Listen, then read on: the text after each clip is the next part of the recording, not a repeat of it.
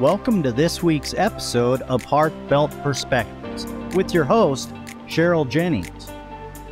Known as the Caregiver Whisperer, Cheryl has experienced caring for her special needs son and various family members at the same time, which instilled a profound empathy for individuals seeking support.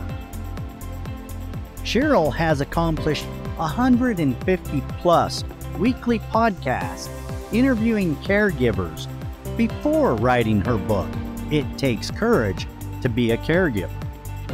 Her mission is to help families understand their roles in caring for other families while protecting the caregiver's health. Let's get into this week's episode.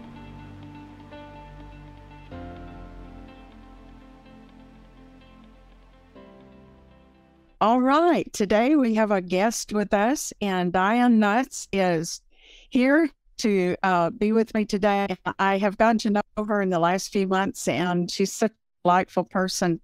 And it's interesting how we can get connected to someone who introduces us to another person that has such an impact in our lives.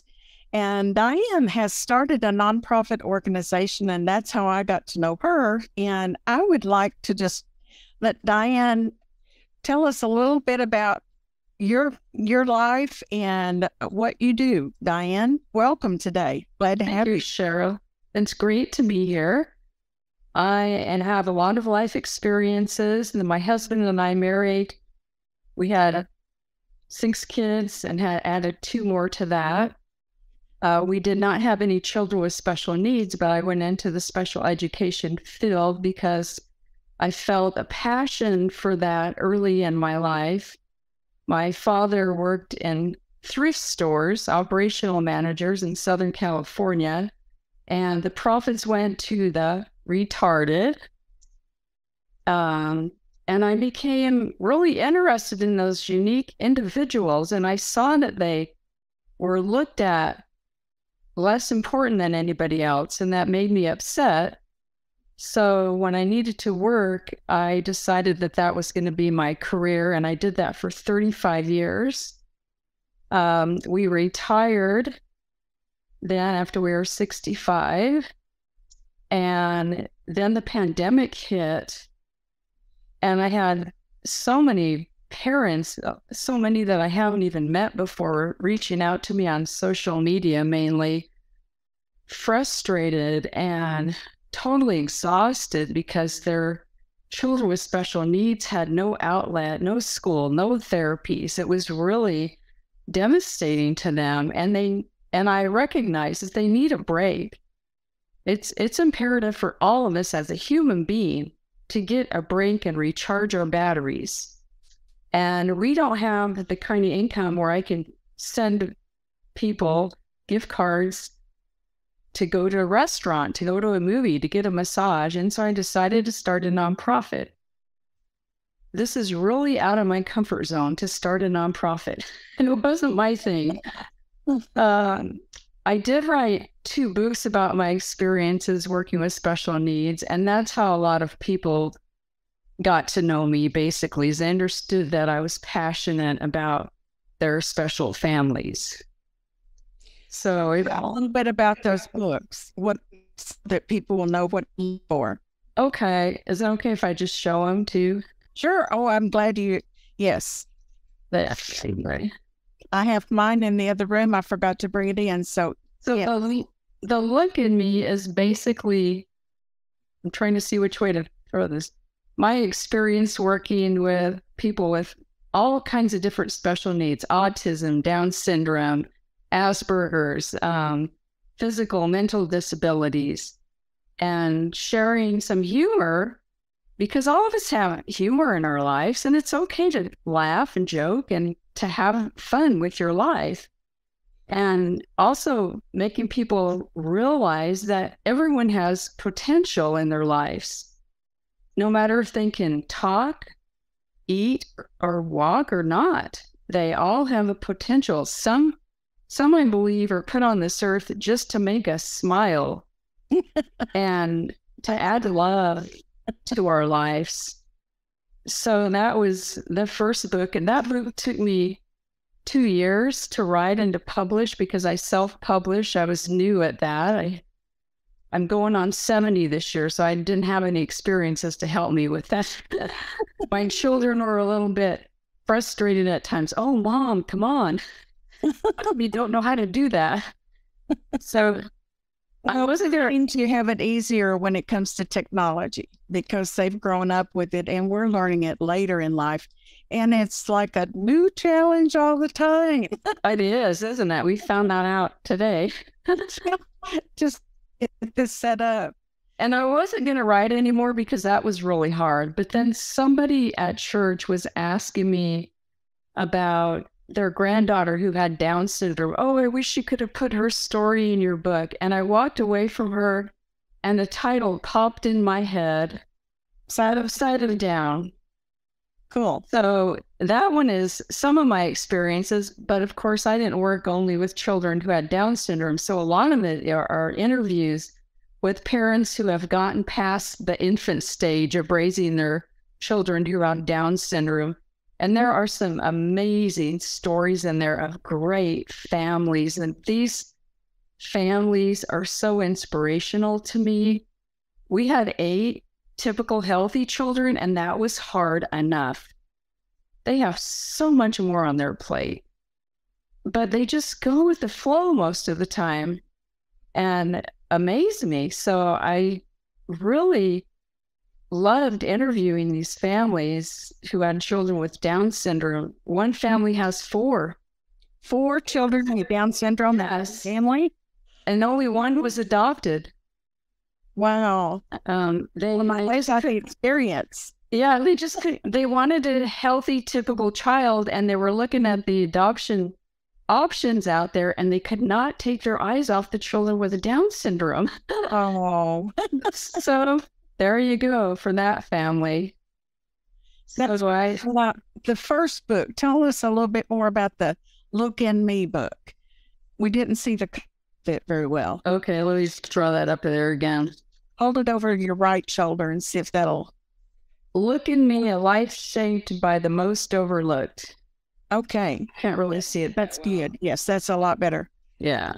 There's some great stories in there. One of the funny stories at the beginning is when my first 4 children were really young. They were like 8 years old and under.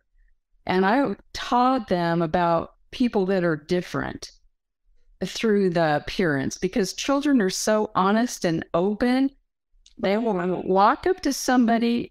I mean, sometimes they walk up to a woman who's just round and they say, "You're having a baby," and she's not. So I tried to teach them to be polite, not stare. It's okay to smile. It's okay to say hi. If somebody's missing a leg or an arm, that can be a little bit scary for a child. I thought I covered all my bases. But one day we were in a grocery store and I saw a little person, a grown woman, and I thought, uh-oh, I didn't cover that one. I've covered the blind, the crippled and hearing impaired, and I covered all that, but I forgot about the little person. You don't run across them very often. And so while we were in the grocery store, I made sure to stay out of her aisle that she was shopping in. We would even stop and read the labels longer. And then finally I was done with my groceries and I pushed my children in the cart up to the line, and I was, okay, we made it. Well, she got lined right behind us. So my nightmare began. My oldest child, who was 8, we called him Freddie then, went up to her like she was an inanimate object and said, "Mom, look, I'm taller than her." And I said, "Oh my goodness. That's okay. Everybody is different heights." "Yes, but why is she so short?" Oh, I was really trying to deflect this, but she looked angry. She wasn't helping me. And he just couldn't stop. And I was never so glad to get in the car with those groceries as that time. And we all chowed down on peanut M&Ms when we got in the car, except for my baby. But you never can be prepared completely when you have children. One of the things that I learned early was that children are just totally curious. They're not meaning to be rude about anything they ask. They just want to know, why is he different? Exactly. And I remember when our son, that has cerebral palsy, he could barely sit up with his legs out like a W, and we had him time sitting in a sandbox. And I've thought about writing lessons called, lessons I learned from the sandbox. But these little kids were so curious, and they circled the sandbox, really far out, and they got closer and closer and closer. And finally, they just sat down and started playing in the sand like he was. Just, they were curious. But, sometimes they come up and ask me, why does he look like he's sleepy? Or, why is he in a chair? And, they're not meaning to be rude. But I've seen adults who are very rude about it because they will just say things or do things in a way that is so disrespectful. For one time, we were in a really nice restaurant in Washington, D.C. on a trip, and there was a couple sitting 2 tables down from us that both of them had cerebral palsy. And the table between us, the couple just took their menus and stood them up where they wouldn't have a view of the couple.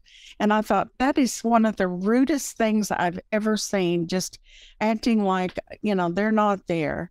And I think this is one of the things I wanted us to kind of talk about is, how do you feel like you can teach children?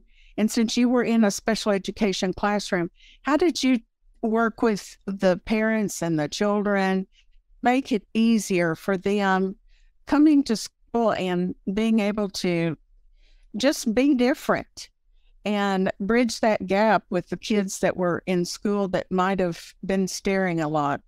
Did you have a lot of that you had to deal with? And did you talk to the kids that were doing the staring, or did you talk to the kids who were disabled?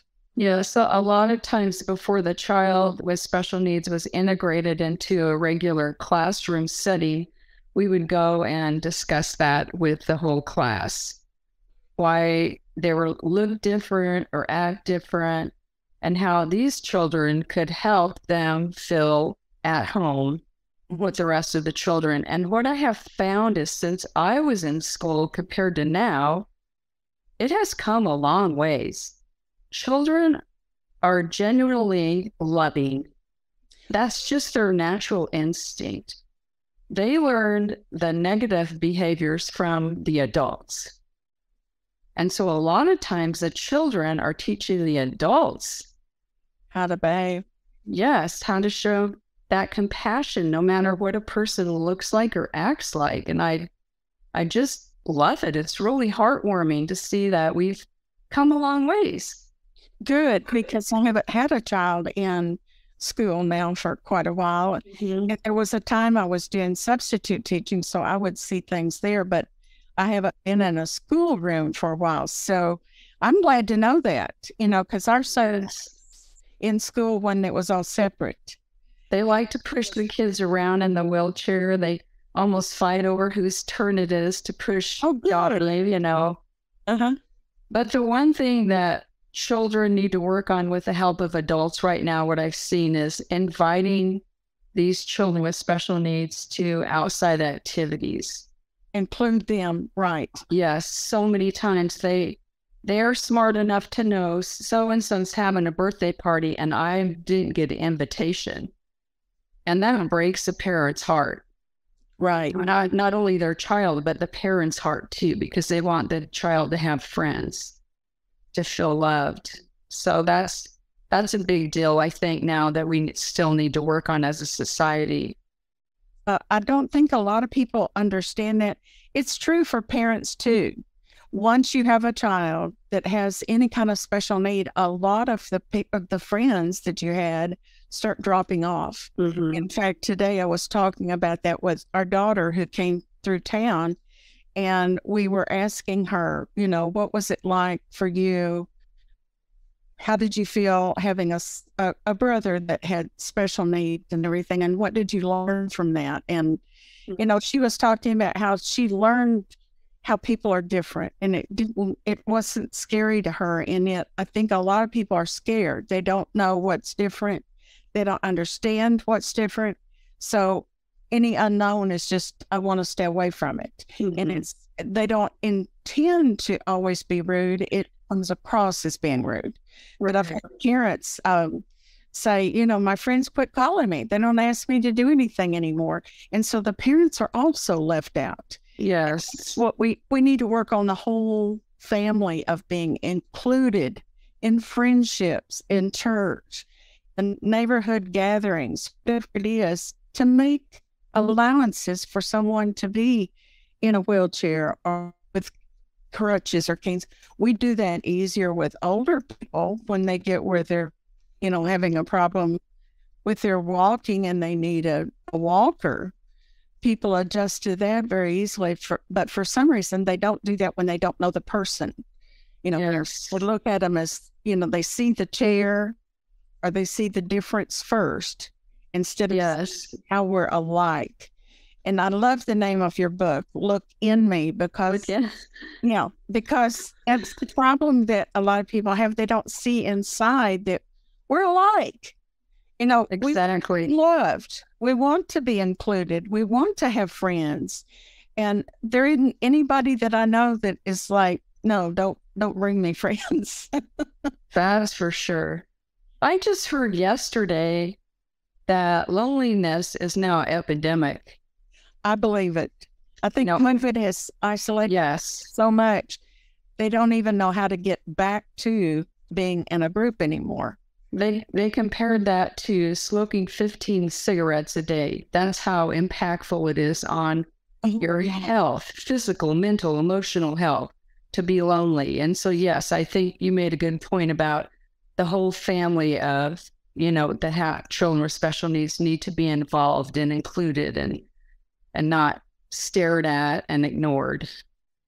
Well, and also if we have a neighbor that is taking care of a spouse or somebody taking care of an old person, we need to remember them too. It's not just the children that we're talking about. It's, I think what I've been so sad about and why I decided to start this program on Heartfelt Perspectives was to say, it hurts me to see people left out, ignored, no one's paying attention. And then for us as a society to move on as if that's no problem, to ignore the people that are stuck at home, because it is hard. I remember when I got to the point I couldn't lift our son more, and I was confined. And it wasn't that I wanted to go somewhere all the time. It was the fact that I couldn't. I literally could not pick him up and put him in the car to take him somewhere. And so it feels like the walls are closing in more. And that's what I hear from people that are, at home all the time. And so COVID has really changed our society in that way. Yes. My nonprofit Pamper Our Parents also helps caregivers. So it's struggling parents that we give our attention to. And if the parents decide that their family needs a vacation, then I try to allow that. It's whatever they feel like the need is. But most of the time, it's the parent or the caregiver needs to get out, needs to have some pampering done. And so that's why I started Pamper Our Parents, because I remember how hard it was for us just having those 8 healthy children, and we didn't have the funds to go on an extravagant vacation, just the 2 of us. We took our children on vacations. Right, came first. And so I can relate to how hard it is not to get out and have that alone time. Well, and this is bringing up why I wanted you to be on here. Tell us more about your program, because I think that people don't realize what you're doing is so important, but it is. And that's how I got to know you. Somebody that one of your relatives introduced us to each other. And for those who don't know me, our son, almost 53 now, he's total care. And when I was young, my health broke down. I was working so hard trying to do everything everybody told me to do. And I had 5 different people telling me an hour a day is all it takes, Cheryl. Well, that was the teacher, the physical therapist, the occupational therapist, the speech therapist, and a tutor that was coming to the home. Well, I wore myself out. I had 2 other children. One was a baby. And then my father-in-law died. We brought his mom to live with us. And my body simply said, that's it. You're going down. And I had to rest, cared for myself for a long time. So we've gone through a lot of different experiences needing help lifting our son and caring for him. And a few years ago, he was in a group home close to us, but we got a call that he had been assaulted by a caregiver. Mm-hmm. And it just upset me so much. We just could hardly stand it. And I got the call. We were 5 minutes from him. And in the car, we could hardly speak. We were both just so hurt. You just can't express how sad you are that anybody would take out any on someone helpless. Well, then they got to, when we insisted they go to the doctor, they started changing the story and telling us that he did it to himself, which was impossible. He couldn't even use his right hand, and he would have had to use his right hand to beat himself up.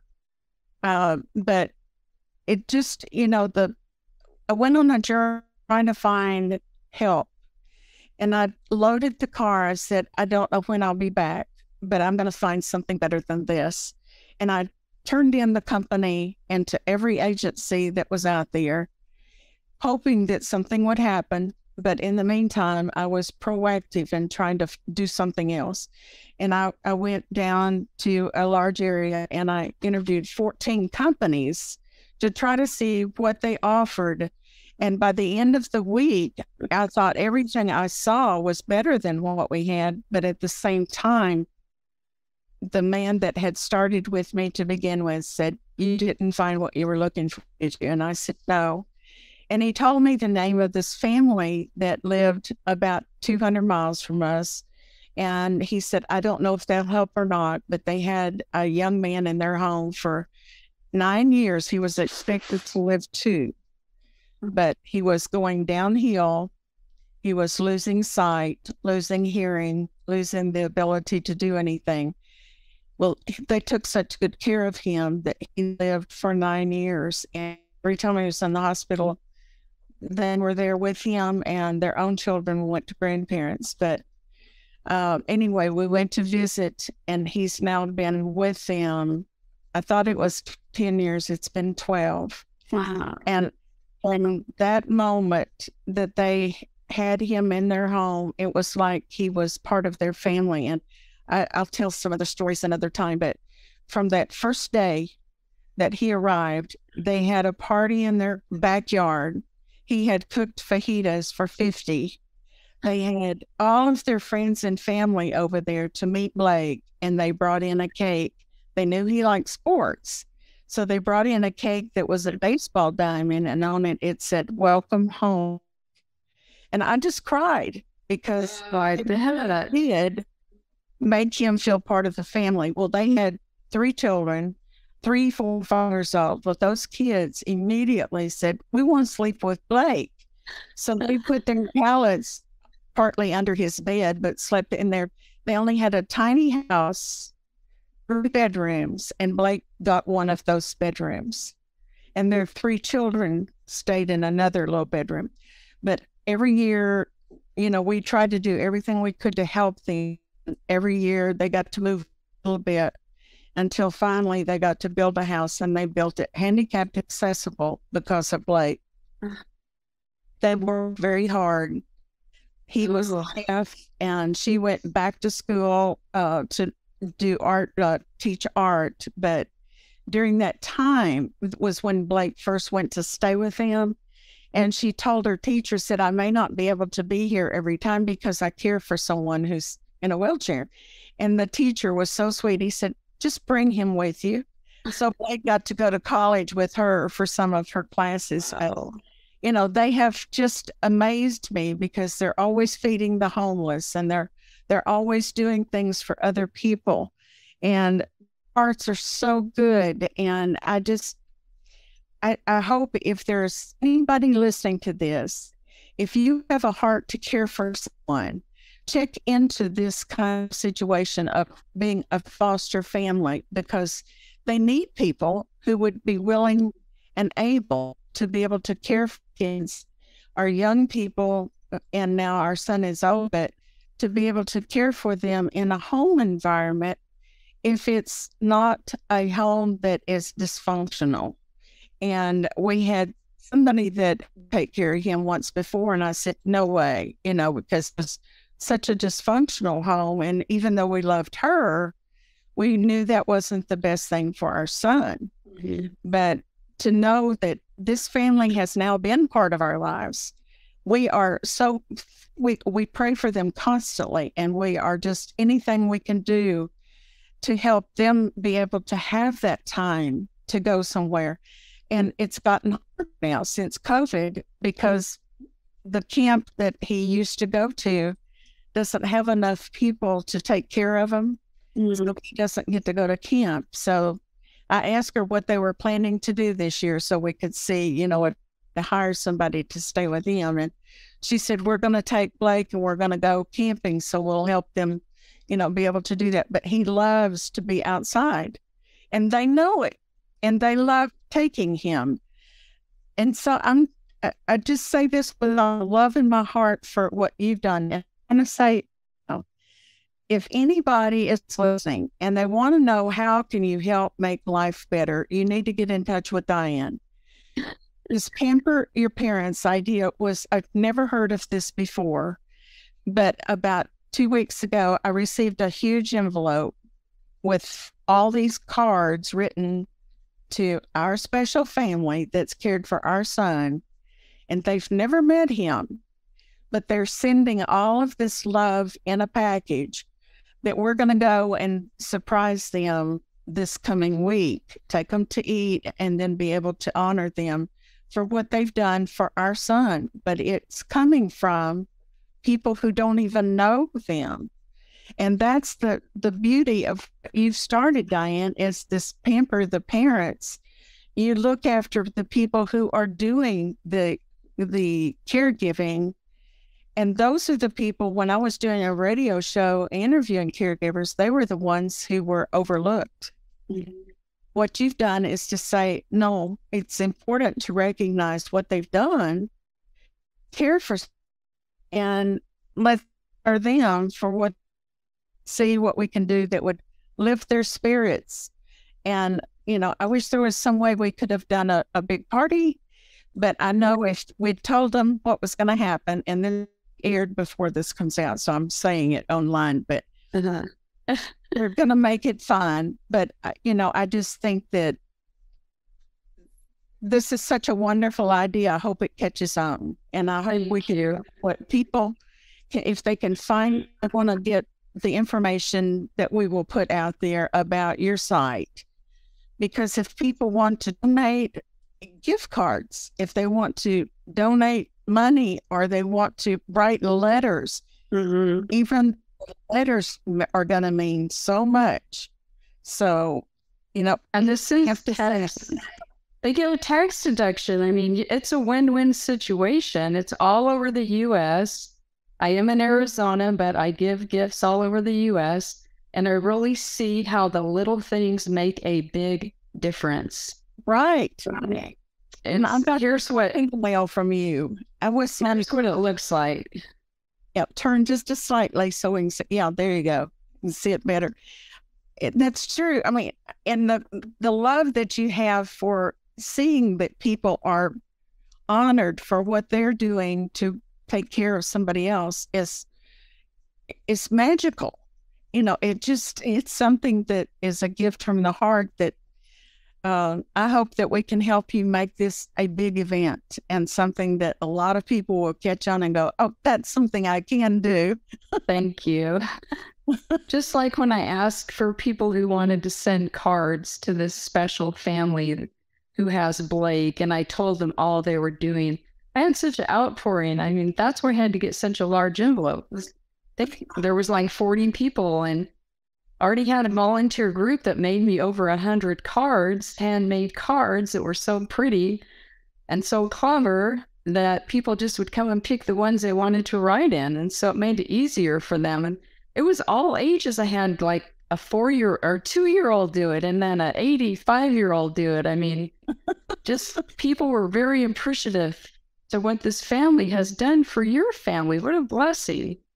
And the fact that they don't even know them, right, is just, it's something that you can't put a price tag on any of that, because you've blessed not just them, but you've blessed Blake, you've blessed us, and you blessed all of our family and all of our friends who find out what you've done. So it's a multiplying gift of love.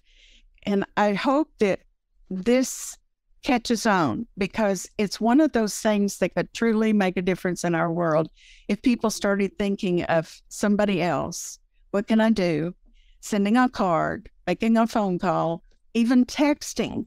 When Blake was in the hospital for 10 weeks, I had a friend we've never met. Oh. And she had adopted a young lady that had, that is totally dependent on her too. And she texts me almost every day. How are you doing? Are you taking care of yourself? And we still haven't gotten to meet, but we text back and forth for years now. And it means so much to me to have a friend that knows what it's like. And when I'm going through things that are hard, and I know when she's having a hard time, and we both have had health issues. And so to just know somebody's there that understands. Right. The empathy is huge, isn't it? It is. It is.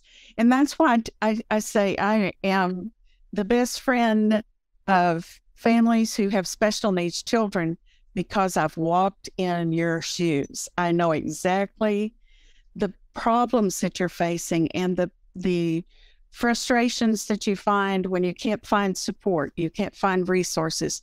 And so many of the programs people think will work, we were too rich, too poor, too old, too young, and you fell through the cracks all the time. Plus the time it takes to try to even research and find what's even there to try to get. And I tell people, when families have a special needs child, they don't even know the questions to ask, much less where to find things.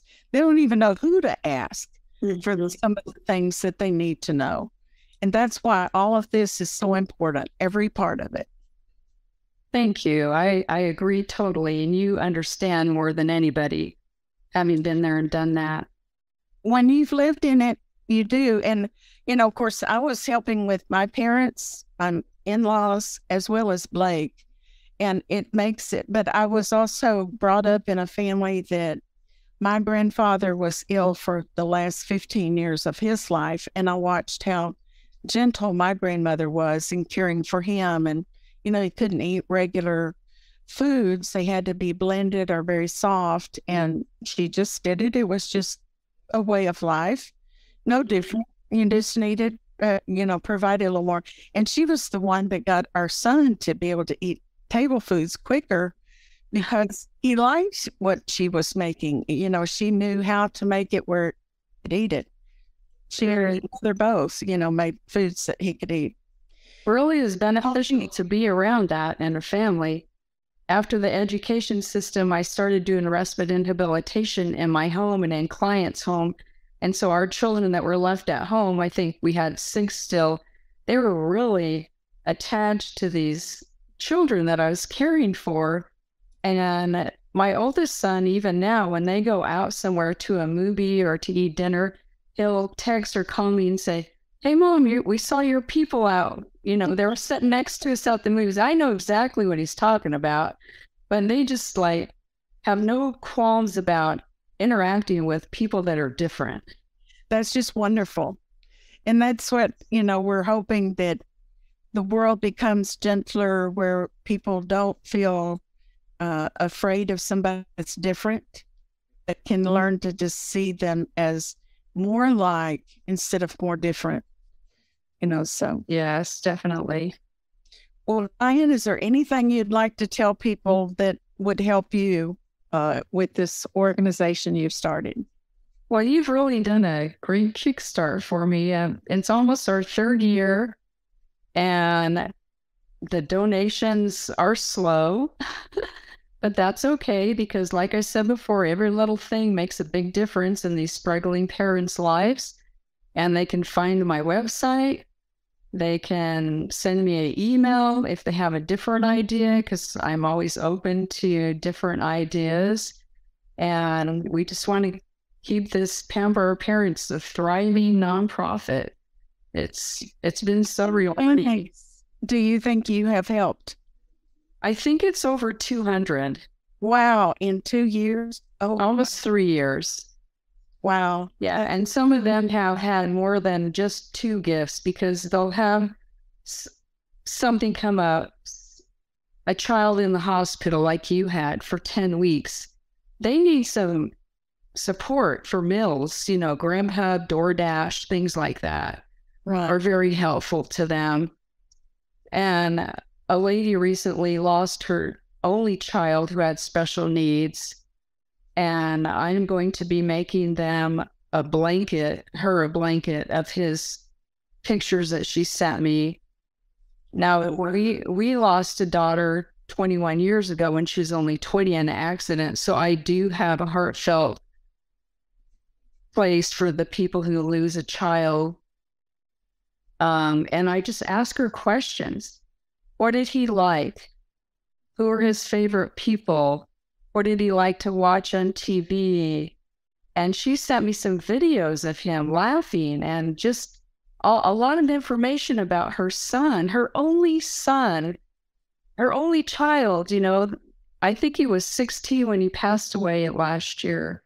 And she was just happy that someone cared to ask her about her son.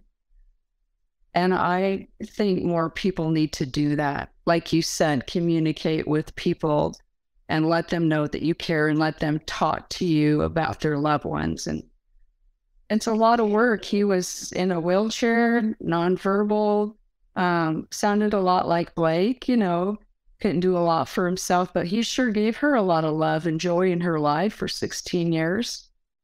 One of my friends that I've known for quite a while, their daughter was killed in a home invasion, and she was like 30.